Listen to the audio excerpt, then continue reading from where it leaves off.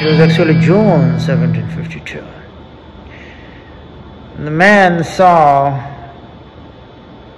the sky. He saw the sky was getting darker and darker. The man called his son William. When both of them were looking at the sky through the window, they saw lightning.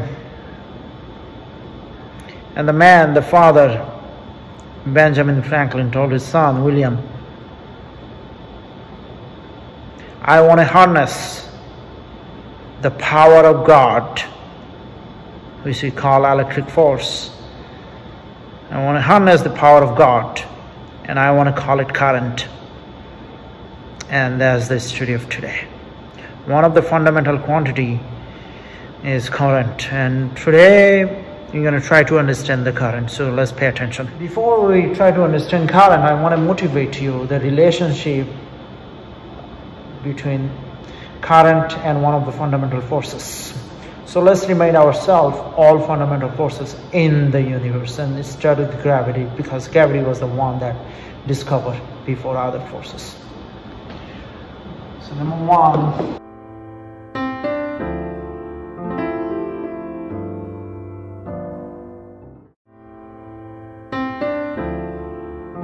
gravitational force act on mass. Gravitational force act on mass. The electromagnetic force act on charge. Proton or nucleus.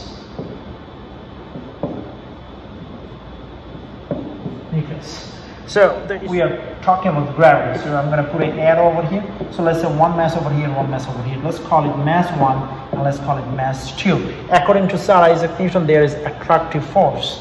So force between these two mass. And Sir Isaac Newton also gave us an equation to calculate the attractive force between these two mass. G m1 m2 over r squared. You get it?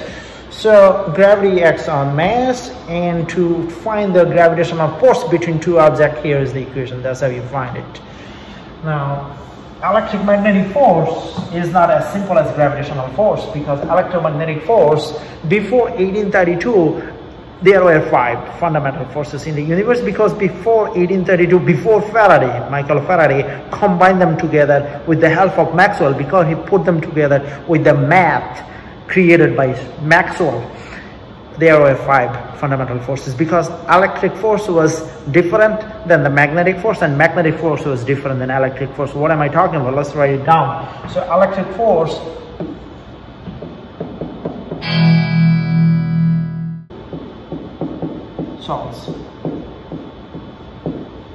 and magnetic force was discovered by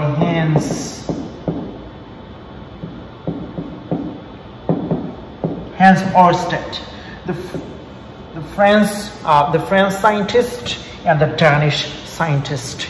He discovered the electric force 1785. You don't see it. So 1785, and he discovered magnetic force 1820. 1832, Faraday put them together using the mathematics created by Maxwell, James Clerk Maxwell. So now let's go back to electric force. So now let's, just like the magnetic force, electric force, as I said, discovered by Charles Coulomb, a French physicist. He discovered electric force. What year he discovered electric force? 1785. Now, electric force act on what? Act on charge. Charge. And what is the symbol for charge? Symbol for charge is Q.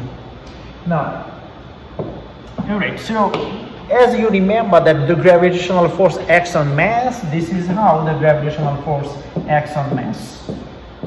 This is how gravitational force acts on mass. The electric force acts on charge, and this is how it acts on charge. Let's use the different color for electric force. Let's use red for electric force. So this is Q1 because the charge is Q1 and Q2. However, this is attractive force. attractive force. So this is attractive and repulsive. This is repulsive and attractive.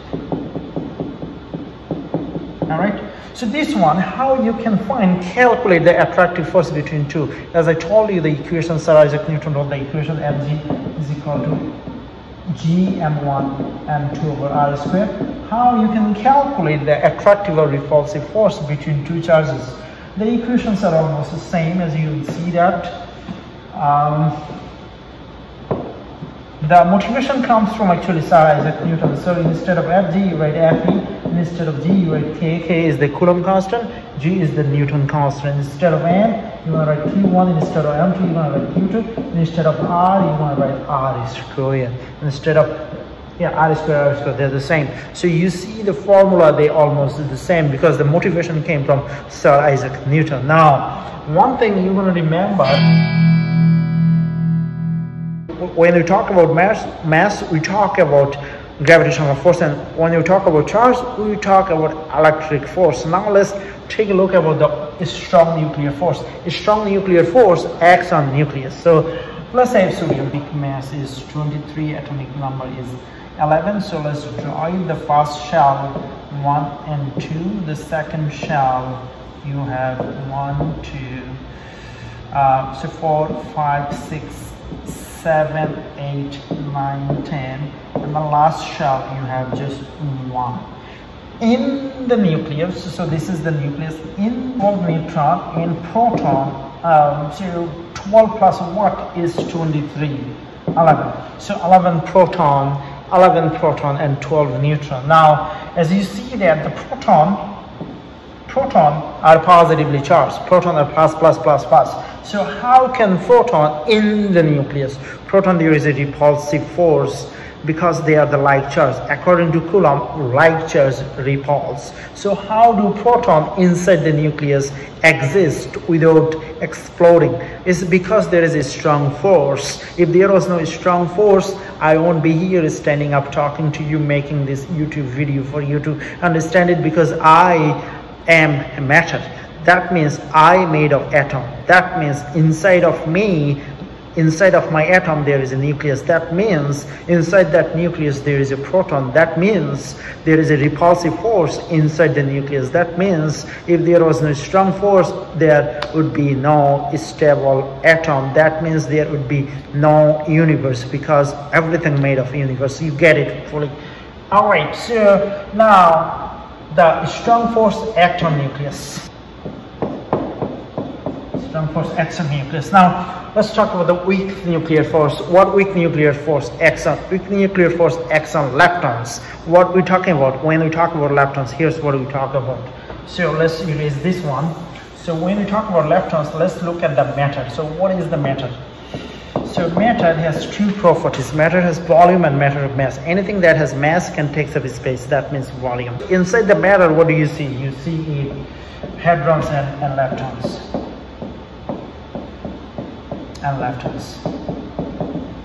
This is on the page 3 of your reference table. Everybody should look on the reference table.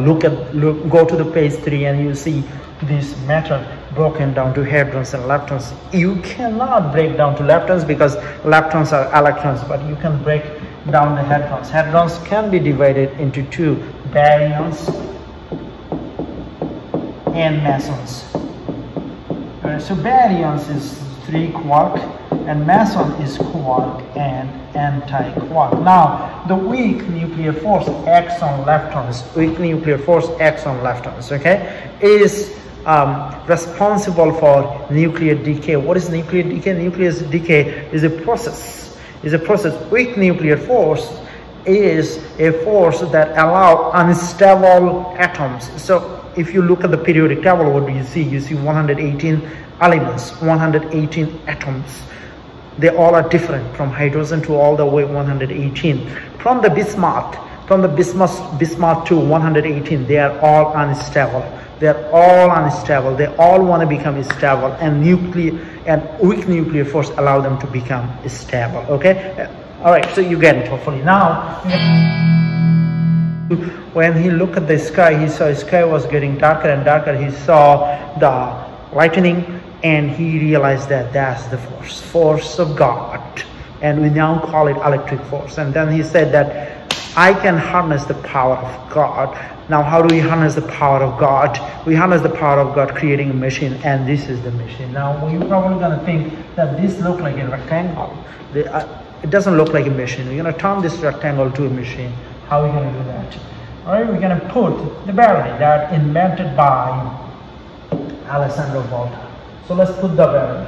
Battery was invented 1800. Alessandro Volta, Italian scientist. Okay, since battery was invented by Volta, we're going to call this derived quantity voltage.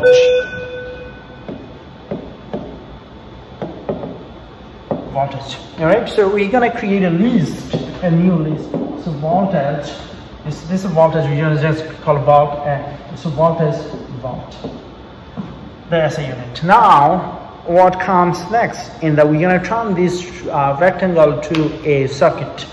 This is not circuit yet, that's why I did not write the circuit. We're going to put something called a resistor. So we're going to put a resistor. We're going to put a resistor. Okay, let's put the resistor, and we're going to call it R. All right, what resistor does in the circuit? What resistor does in the circuit, it provides the resistance. Okay, let's create an analogy here, right? So when you go to a road, all right, you go outside a busy road, what do you see? You see traffic police. What does a traffic police do? The traffic police control the flow of traffic.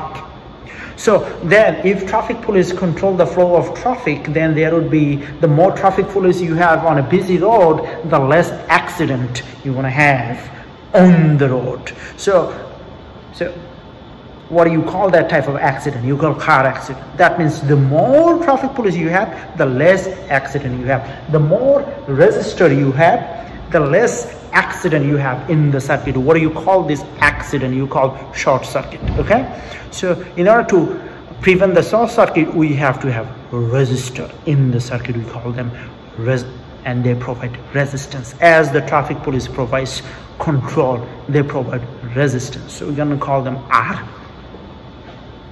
So we are learning R. So R is a resistance. So what is the SI unit for R? This is called omega, but we're not going to call omega, we're going to call ohm. So ohm, what is it? Ohm is the last name of someone named Greg Simon Ohm.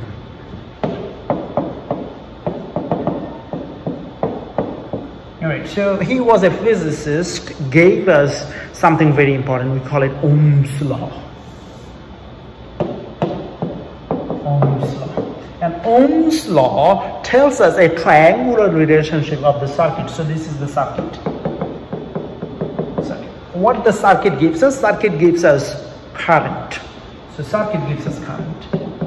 And the car flows on the road. Alright? Current flows in the circuit. So the current flows in the circuit. How does it flow? It flows from positive terminal to the negative terminal in a given amount of time. That's the definition of current. Okay? And this definition can be triangularized by Ohm's law. So let's triangulate this definition. So V, I, R. That means V is equal to what? IR. That means I is equal to V over R. That means R is equal to V over I. Alright, so this is called Ohm's law. This is something you need to know 6 months from today, but I am going to give you some understanding right now, because when you dive into the physics, you'll enjoy the concept. Alright, so now keep that in mind. The next thing we learn today is charge, but I'm going to write the current as well. Today is charge, and charge is Coulomb, because Coulomb was the one that discovered the electric force 1785. Don't forget that. Now this is the quantities we learned today. Well, we learned the quantities except this one. This one we learned long time ago. Very nice. Now we're going to turn this definition, turn this diagram to a definition. All right. So what is the name of this? What is the name of this machine? The name of this machine is electric circuit. What is the product of this machine? The product of this machine is current. What is the definition of current? This is the definition of current. So current is flow of electron, current is flow of charges in the electric circuit from positive terminal to the negative terminal in a given amount of time.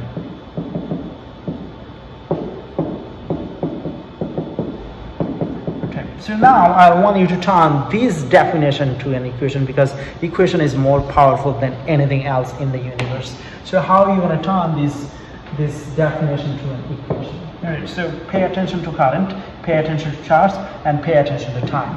All right, so time is one of the quantity we can write, and we can remind ourselves time is S. All right, so now we're going to turn this definition to an equation. All right, so the current, we're going to write I, and then we're going to write charge. Charge is Q, and we're going to write T. So that means the current is proportional to the charges, inversely proportional to the time. Does that make sense? All right, so the current is the flow of charges. Current is the flow of charges. That's what it says. Current is the flow of charges in a given amount of time. All right, now you saw another definition of current before from Ohm's law. Ohm's law tells us that the current is not this.